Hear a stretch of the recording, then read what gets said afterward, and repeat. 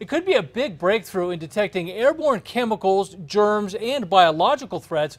Researchers at Sandia Labs say they've come up with a new device that can not only smell out all of those things, but can also fit in a pocket, which could be a big help for doctors and soldiers.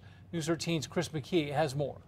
It doesn't look like much. This is the heart of the detector. But this little white and silver cylinder and this gold device represent a big step in detecting chemicals and germs. So there's a lot of, if you will, dual uses. A researcher for Sandia National Labs, Ron Manginel, calls the device a mini pulse discharge ionization detector, or PDID.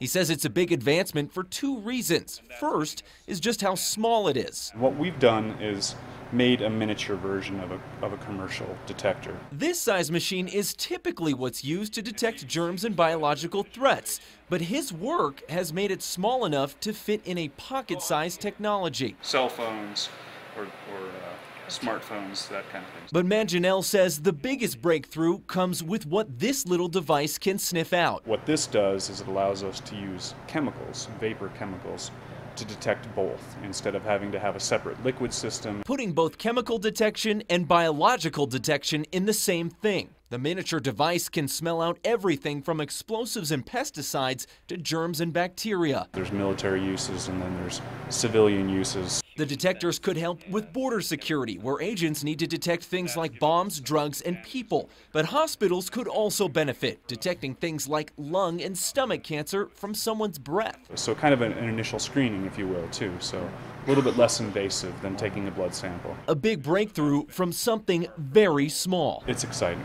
Chris McKee, KRQE News 13. Sandia Labs says it is now applying for grants to get more of those detectors built and hopefully get them into the field over the next few years.